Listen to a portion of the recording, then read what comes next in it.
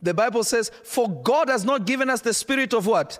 Fear. But of what? Power, love, and a sound mind. He has not given us the spirit of what? Fear. But you hear that and you assume something. You assume something that is wrong. Every time an angel appeared, what did the angel say? Do not be afraid. Yeah. But God didn't give you a spirit of fear. So why are you afraid? But you have been taught if you are afraid, it is something demonic. Yes. But you don't know the difference between fear and the spirit of fear. Because to you, all fear is evil. Yet fear is a sign that God has come to you.